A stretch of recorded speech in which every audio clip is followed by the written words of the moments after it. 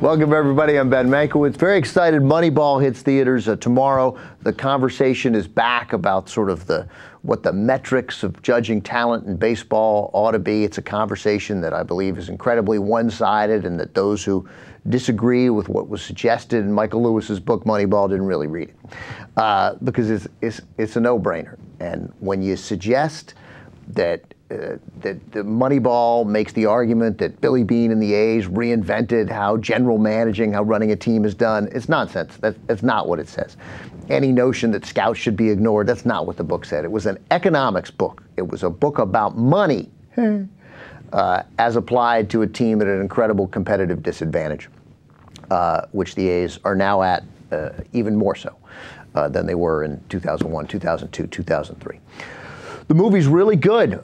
Check out our review on What the Flick with Matt Hatchety and Christy Lemire. I really enjoyed the film. I enjoy it more the farther I get away from it. But admittedly, I'm incredibly biased. Obviously, I'm an A's fan, a lifelong A's fan. I wore my A's hat to the screening, which was pretty lame. But you know, I had to, man. It's just, I can't believe there was a movie where the star of the movie is Billy frickin' Beane, and there's a Paul D. Podesta character, even if they pretend it's not Paul D. Podesta. And Philip Seymour Hoffman played Art Howe, for crying out loud.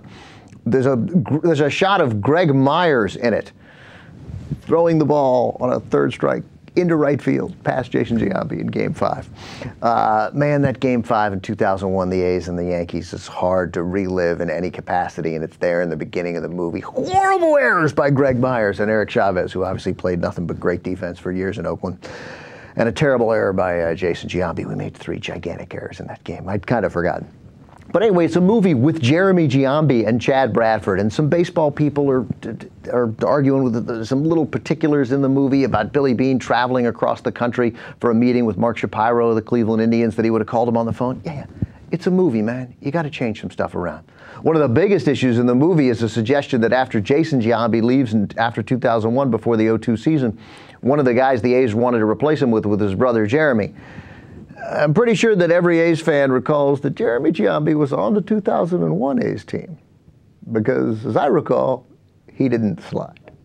So that was a peculiar thing to choose to do. But again, part of the storyline, the idea of bringing in a guy like Jeremy Giambi, that was still true. The A's had just done it a year earlier. Anyway, I loved it. I thought it's, again, you don't have to know a lot about baseball. You don't have to know a lot about economics. But the idea that you had to rethink completely if you're the A's, and that it caused a sort of sea change in thinking of baseball. That's true. Now teams blend scouting with the metrics of statistics, with sabermetrics. That's what's done now. That's how it is now. If you don't believe me, just ask Brian Cashman, the Yankees general manager. They changed. They were already changing. Other teams were doing it. The Red Sox were already looking at it then. And Theo Epstein, when Billy Beane turned down the job, Theo Epstein got the job in Boston. Billy Beane turned it down. Theo Epstein sort of was an admirer of Beane's. Again, now we look at the stats and we blend them with scouting. That's how competent teams run. But obviously, they don't just throw money away, and they don't do things like say, oh, well, he looks like a ball player. He's a 5-tool player. Those quotes, those days are gone. You could smell a bad deal more quickly than before. One of the things that Brian Cashman said that I liked, he said, the old school guys used to say, this guy looks good in a uniform. You don't hear that anymore. Owners should feel good about why they're spending money other than he looks good in a uniform. So again, the A's were sort of at the forefront of rethinking how teams should be run and how money should be spent. That's really all the movie suggests.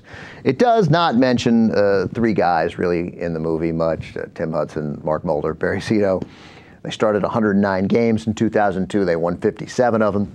ERA of just over 3, a whip under 1.2. Yeah, they played a significant role. Everybody knows that. We got it. So calm down and stop suggesting that the movie and the book suggest that the A's rethought everything and it really had to do with these pitchers.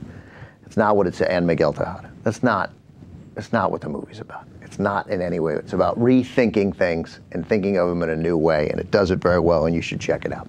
I obviously frickin' loved it because, again, you have a character named Chad Bradford in the movie.